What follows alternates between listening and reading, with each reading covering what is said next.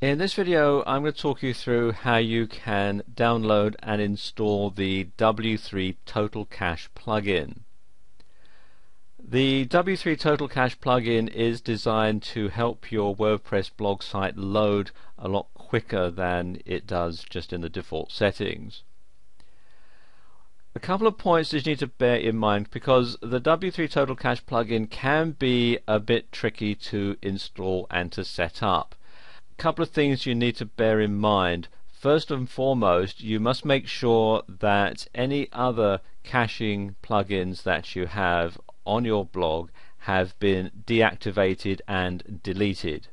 Otherwise you're going to run into compatibility problems when you actually try to enable this particular plugin. So you want to make sure that all traces of any other caching plugins that you have been completely removed from your server.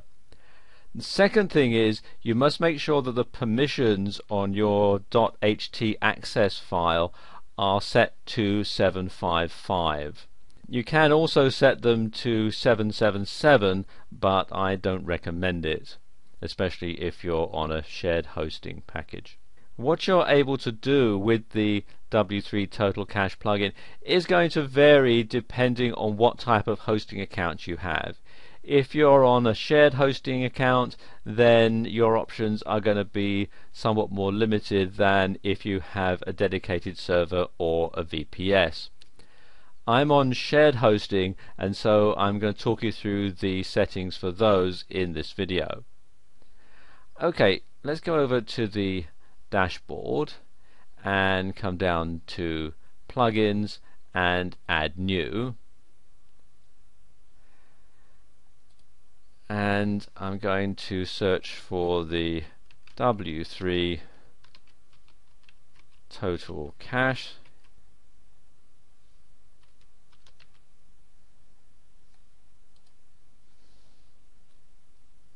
And there we go, this is the one that we want, W3 Total Cache by Frederick Towns, and at the time that I'm making this video the current version is 0.9.2.4. Okay, click on Install Now and then click on OK, and there we go, that's installed. Now click here to activate the plugin, and it says plugin activated. Okay, now we need to adjust the settings. So coming down here to W3 Total Cache and then click here on settings. You may get this error here, page cache URL rewriting is not working.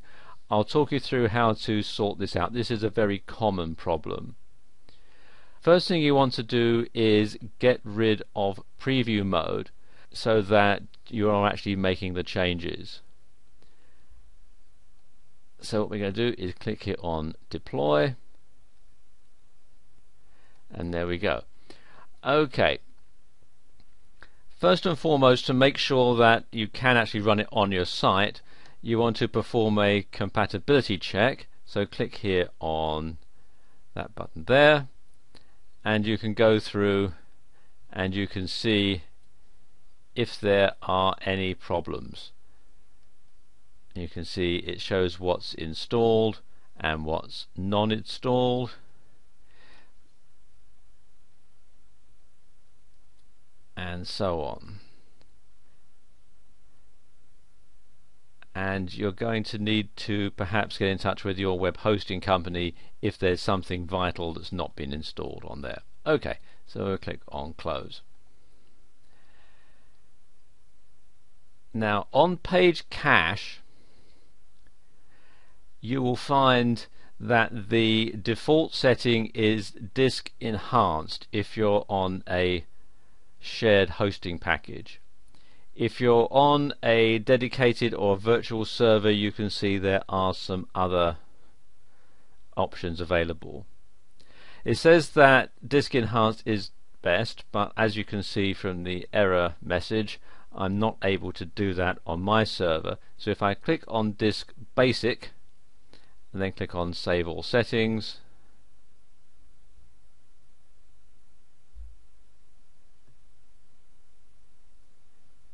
There we go, you can see that error message has gone away now. Okay, let's disable preview mode altogether. That might work better. There we go, and again we're getting this error message once again, so I'm going to go ahead and change that back to Disk Basic and then Save All Settings. There we go. Okay, it's up and running there now.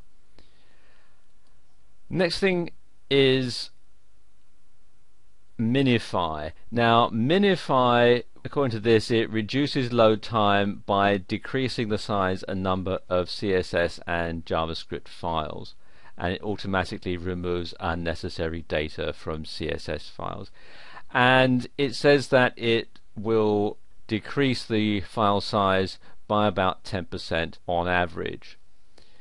Some shared hosting companies and some shared hosting packages, and unfortunately that includes the one that I'm also running, will generate an error if you put that on. If I just demonstrate here, you can see that does not work on my hosting, so I'm going to keep that turned off for this demonstration. So we'll turn that off.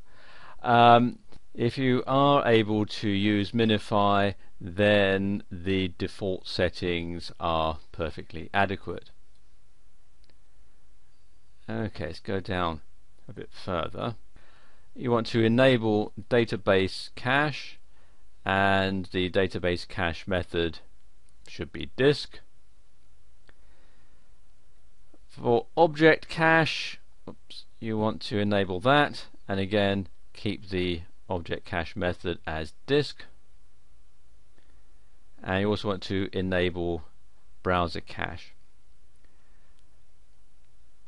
CDN I'm not using on this particular account. I don't have an account set up with a CDN provider, content distribution network provider. If you do, then you will have an account with them, and then what you can do, let's just save the settings for a moment and I'll show you in the more detailed settings.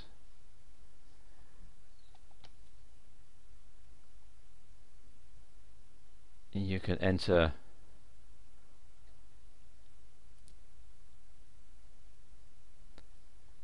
all the information about your host attachments and so on in here, but as I don't have that, I'm not going to cover that in this video. Let's go back to general settings again.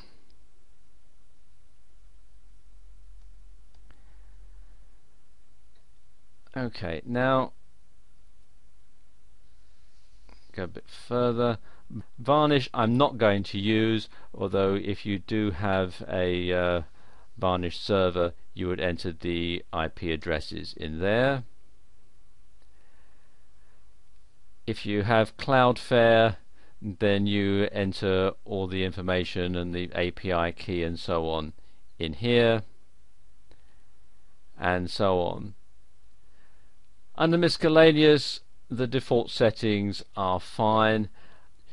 If you're on shared hosting, I wouldn't enable file locking, and all the others are all okay. Make sure that debug modes is off so that none of these are selected. And if you have it set up on one blog, what you can do is import and export the configuration so that you can upload it easily onto your next blog, so you don't have to set this up manually every time on every single blog that you have. So I'm going to save all settings, and there we are, that's updated, and then click there to empty the page cache. And there we go, that's all set up.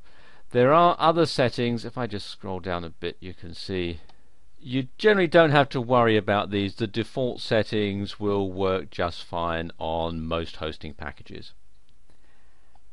And now if I go to the blog,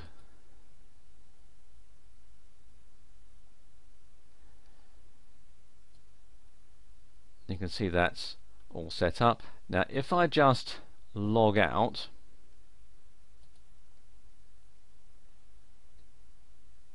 that's it, and if I go to the blog page as a non-signed in user, you can see how quick it loads now compared to the way it did before. So there you go. That's how you can install and configure the W3 Cache plugin.